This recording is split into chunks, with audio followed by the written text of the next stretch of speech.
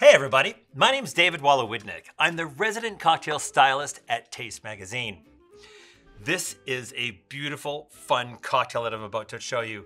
It's the start of patio season here in BC, and what better to celebrate it with than the Southside cocktail. Fun little backstory on this cocktail. It first appeared very similar to this in 1916, 1917 as the Southside Fizz. Essentially the same drink, but with soda involved. A few years later, during the US prohibition, Al Capone and his gang reportedly liked this cocktail to consume with the gin that they were smuggling into Chicago. And the south side of Chicago was represented through this cocktail.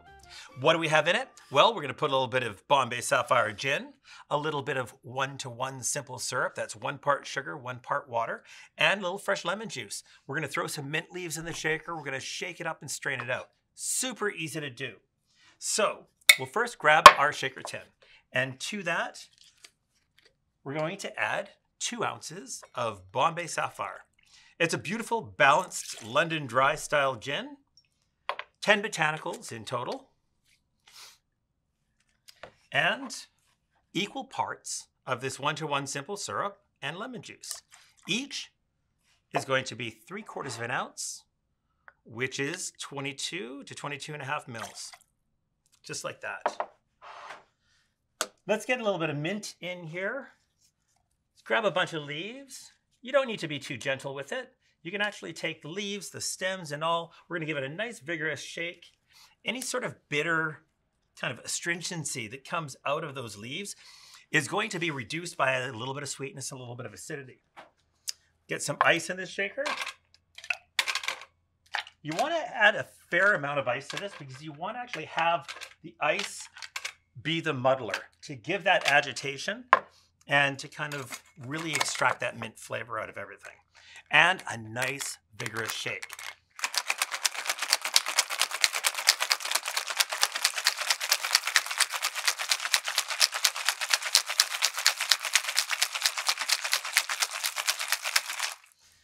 See how frosty that is on the outside? That's what you want. You want this to really, really be nice and cold. A nice hard shake brings out the flavor of the mint. And we don't want all that mint in the glass, so use a fine strainer and strain it out. You see we've got some beautiful color out of that mint. Such a gorgeous green color there. And let's get a nice little piece of mint to garnish with. Just something like that.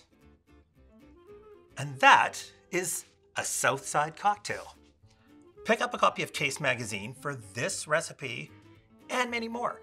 The issue is free, available at all the BC liquor stores. So go out and get your copy today. This is David signing off, and I look forward to seeing you again soon.